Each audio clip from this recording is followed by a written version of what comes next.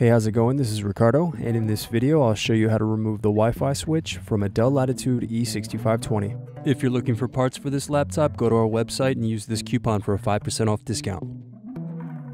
Slide release latches and remove the battery. Now press in latch and remove optical drive. Now unscrew and remove hard drive.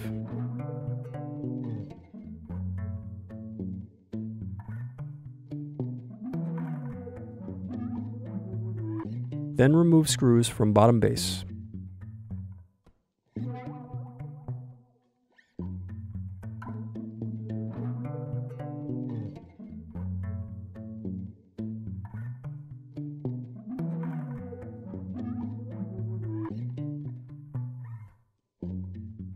Now carefully unsnap and remove keyboard bezel.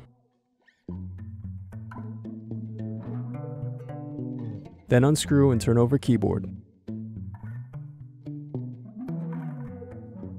Now disconnect and remove keyboard. Now remove palmrest screws.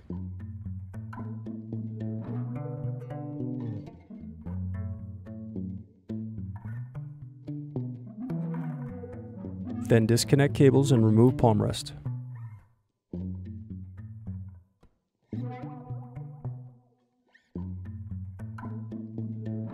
Then disconnect Wi-Fi catcher cable. Then unscrew and remove Wi-Fi catcher. Need more? Check out these other tutorials. For batteries, click here.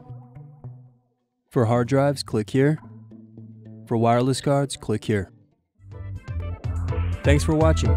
If you enjoyed this tutorial, give this video a like and subscribe to our YouTube channel. Check the video description below for links to written tutorials and replacement parts.